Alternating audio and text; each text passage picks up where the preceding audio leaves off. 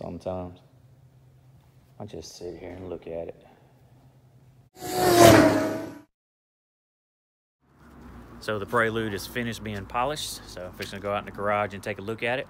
My man Drew Caldwell with Custom Eyes out of Greenville did the work for me. So let's go take a look, get a little walk around of the car and see how good it looks. I got my new cameraman with me now. I got the 9-year-old, not the 8-year-old. So we're gonna see if he can help me out here. So as you can take a look at it, it cleaned up really nice.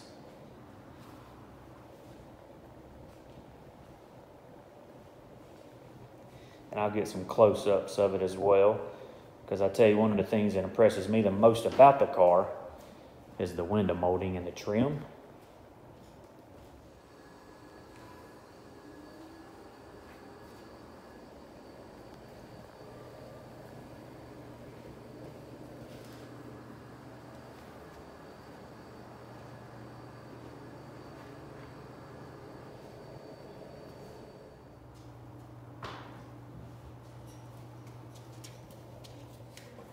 Alright, so let me tell y'all where my passions for the Honda Prelude started.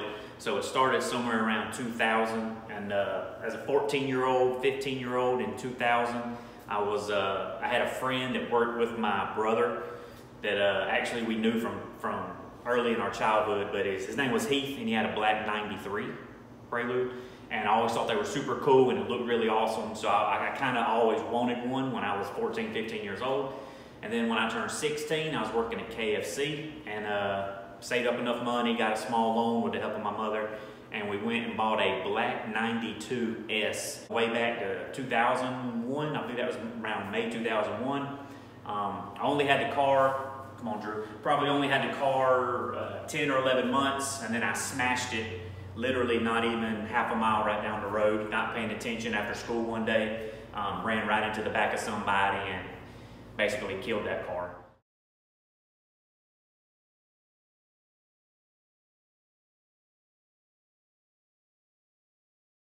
But so that was in early 2002 when I wrecked it. So I bought another Prelude in May of 2002, which was a 95 special edition, which the special editions only came in green or gold, and they came with tan leather and a few other options, and I'll talk about that later.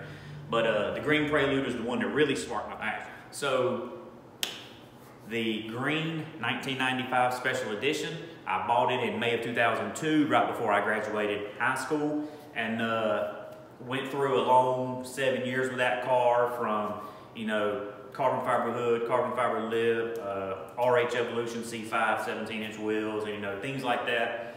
But the car, basically from about 2006, 2007, I really didn't drive it much, so I just saved it for a few years. I got married in 08, car sat in the garage. I wound up selling it in 2009 because I was married, no children, and I told my wife it's time for me to build, you know, I wanted a project. I wanted to build something fast, something turbo. So of course, I went and got a Conquest, which if you've watched the introduction to the Conquest, you see the history on that and who I learned about the cars from there. So in 2009, sold the Prelude, bought the Conquest, still have the Conquest, but from 2009 to 2021, always in the back of my mind. So I knew I was gonna buy another one eventually.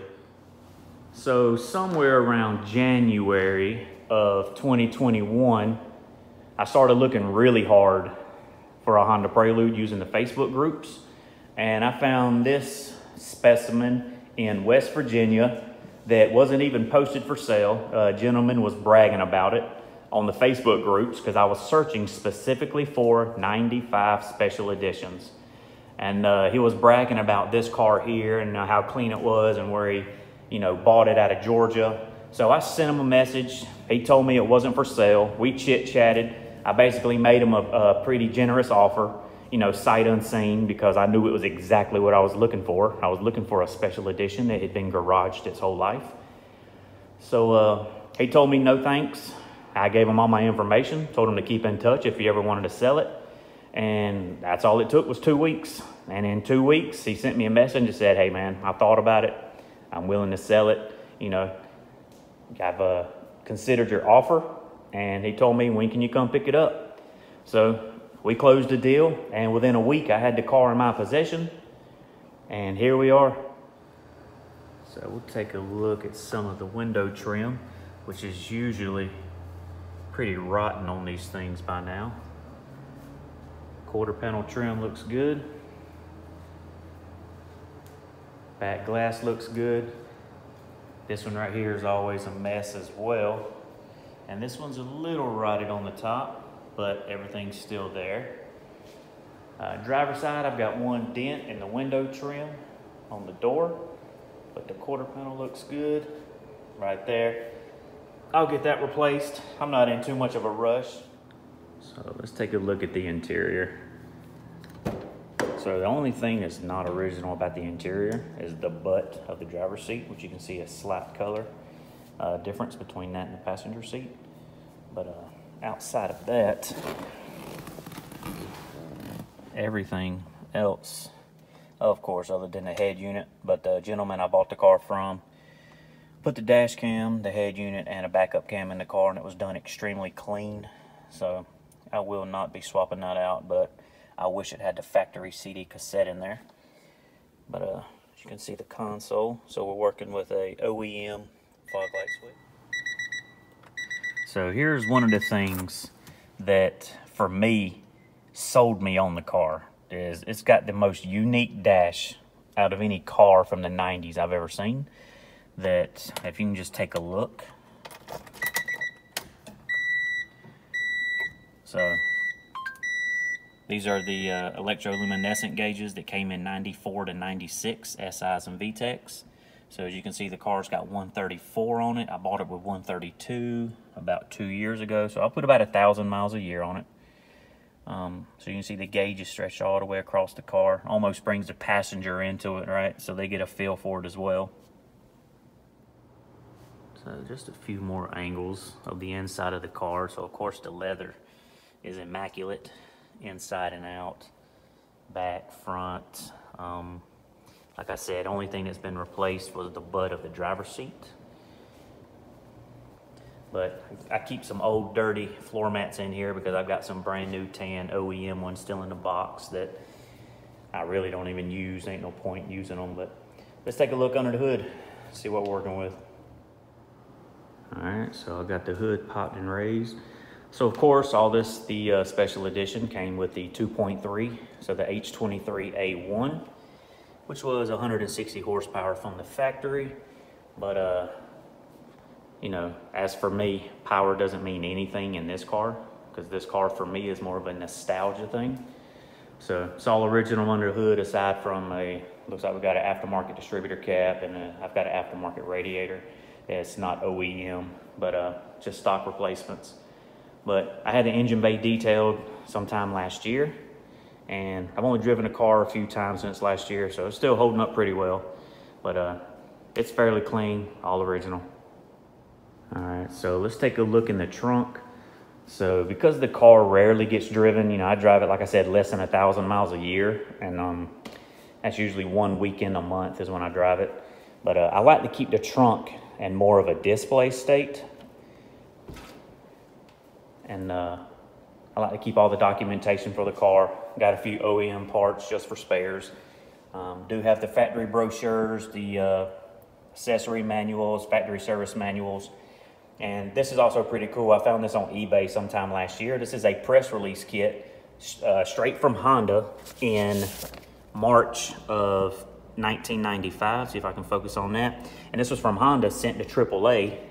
So this is more or less documentation talking about the brand new special edition that's coming out in March 14th of 1995. So it's got pricing, it's got options, it's got some pictures of the car itself, and it even came with a positive so that they, I guess I'm assuming they could put photos of the car straight to their magazine, you know. But I thought that was really cool. Found that on eBay. And of course I got a big folder of receipts. I just like having documentation. I think it's nice to have the history of your car and kind of everything that, you know, led up to Honda producing the car. And having that press release kit was extremely informative. So let me talk a little bit about the wheels on the wall and what they mean. You know, when I have friends and family and stuff over, a lot of times they're like, why do you have 3 of the same set of wheels on you all. So let's take a look at the wheels. And so as you can see, the Honda Prelude 95 Special Edition came with the 5-spoke Special Edition wheels with an 8 center cap. But from 92 to 96, you could also get an upgraded dealer accessory wheel that either came with the red painted inlays or it came with the silver painted inlays. So they're extremely rare. I've never really seen them in person except when I purchased these.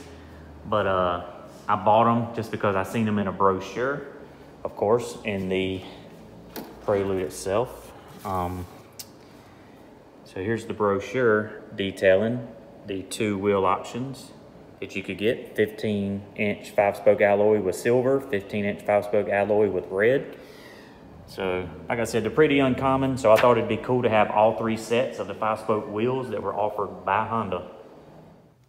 Hey, so as you can tell, I'm pretty passionate about it, but I hope I didn't bore you too bad. Next time I'll try to get more car, less talk. But since I got the intro out of the way for the Conquest and for the Prelude, hopefully there won't be much talking anymore. Maybe we get some action shots, some rolling shots and whatnot, but try to make some fun videos with them. But appreciate y'all watching. Make sure to like and subscribe. And until next time, I'll see y'all. Take it easy.